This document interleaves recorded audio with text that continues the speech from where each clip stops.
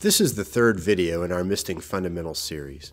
It is time to talk about how the fluid behaves inside the tubing and add two more rules to our pressure engineering rule set. While tubing seems like the simplest component to understand, after all, there are no moving parts. The flow and pressure of the fluid inside don't always behave as you think they should. Developing an understanding of that behavior is critical to ensuring that each nozzle you install performs in the target misting zone we discussed in the second video. So let's dive in.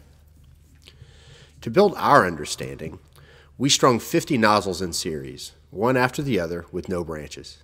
Between each nozzle, we placed 10 feet of quarter-inch tubing, which is pretty standard length between nozzles in an actual installation.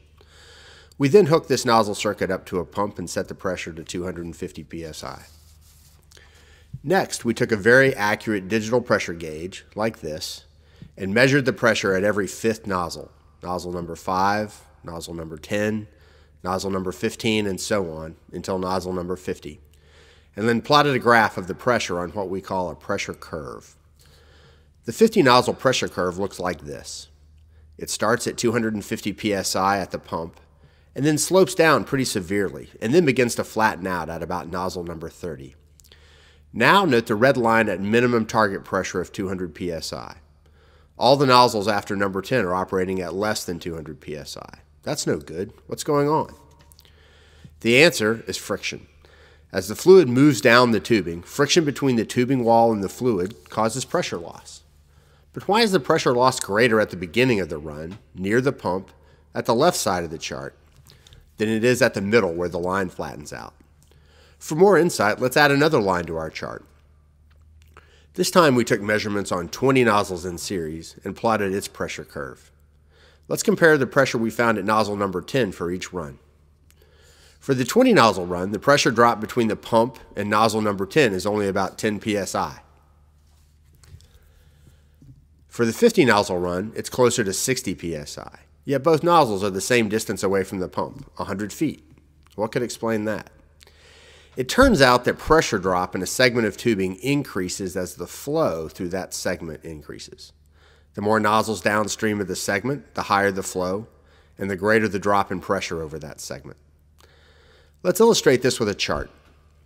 We took a 10-foot segment of tubing and measured the pressure loss from the beginning to end of that segment when there were 20 nozzles worth of flow going through it.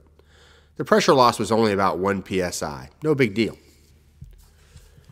Then we added another 20 nozzles worth of flow, simulating 40 nozzles downstream of the segment. The pressure loss increased to about 3 psi. So we've doubled the flow but tripled the pressure drop, but 3 psi is still not too bad. We added another 20 and then another 20. With 80 nozzles worth of flow, the pressure drop over the 10-foot segment was 10 psi.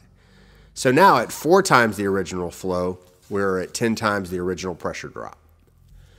We continue to add flow until we got to 140 nozzles worth, which, as we saw in the first fundamentals video, is about the capacity of the pump. Here the pressure drop in our 10-foot segment is 30 psi. So we've now multiplied our starting flow by 7 times, and the pressure drop has increased 30 times. What we've just illustrated is called the exponential relationship between pressure drop and flow. And it is very important for you to be aware of this phenomenon as you design your nozzle circuits. It explains why the pressure at nozzle number 10 is so much higher when it is in the 20 nozzle run than in the 50 nozzle run. The nozzle is the same distance from the pump, 100 feet, but the flow through that first 100 feet is much less in the 20 nozzle run than it is in the 50 nozzle run. And since the flow is less, the pressure drop is much, much less. It also explains why the 50 nozzle curve flattens out at around nozzle 30.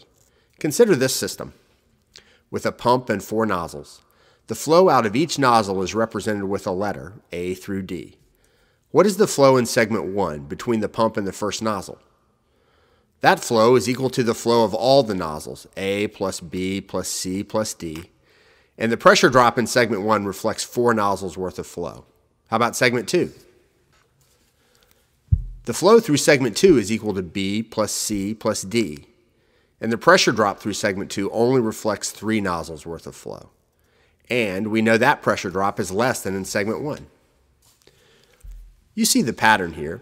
As the fluid works its way down the nozzle circuit, the flow through each segment of tubing is progressively less as part of it is removed with each nozzle it passes, and the pressure loss in each segment decreases. That's why the curves flatten out. So how can we make practical use of understanding this? Where will the flow and the pressure drop be the highest? Just downstream of the pump, right? So the easiest way to reduce pressure drop is to divide the flow coming out of the pump as near to the pump as you can. Let's turn that into a rule. So rule number 3 is tee the nozzle circuit as close to the pump as possible and divide the flow, which is another way of saying position the unit somewhere in the middle of the nozzle circuit rather than at the end. Okay, what else can we learn? Check out this important chart. Here we'll plot the pressure curve for a number of different run lengths. Remember, our target minimum pressure is 200 psi. Let's start with 10 nozzles in series, all well above the red line. Now let's add the 20 nozzle curve. Now the 30 nozzle curve. All the nozzles still have more than the minimum of 200 psi, but getting close. Now let's add the 40, 50, and 60 nozzle curves. You see that a run length of 40 drops below the line, and runs of 50 and 60 nozzles are really far below it. For minimum acceptable pressure, let's split the difference between the 30 nozzle line and the 40 nozzle line at a single run max of 35 nozzles. So rule number 4 becomes, don't install any more than 35 nozzles in a single run of 1/4 inch tubing. In the next video, Pressure Drop 201, we'll add our last 3 rules.